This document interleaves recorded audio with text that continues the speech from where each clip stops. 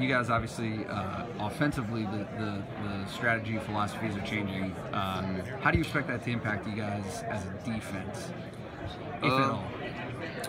I mean, I think it affects us as defense, just seeing the confidence in those guys.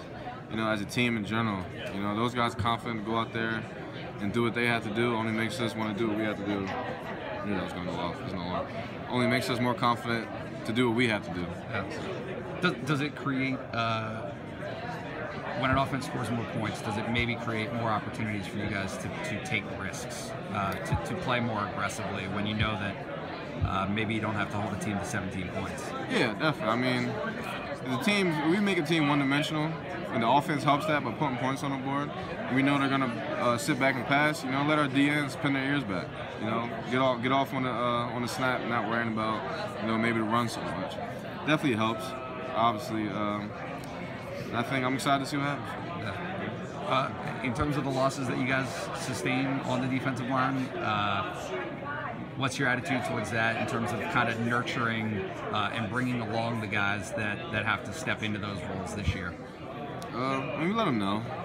Next man up mentality. So whoever's up there, whoever's on the field playing, I'm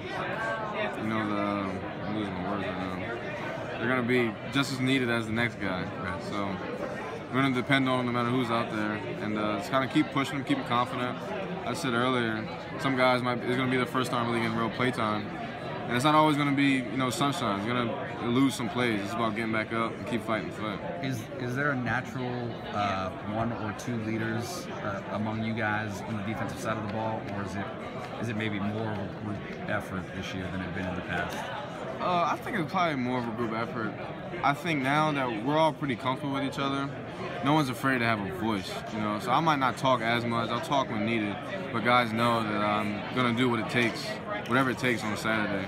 But some guys are gonna, get in people's faces and be yelling, and I'm kind of more of just a talker. I'll let you know, like, hey, what's up? Do this, bang, bang, bang. Yeah. Some guys are maybe a little bit more vocal than that.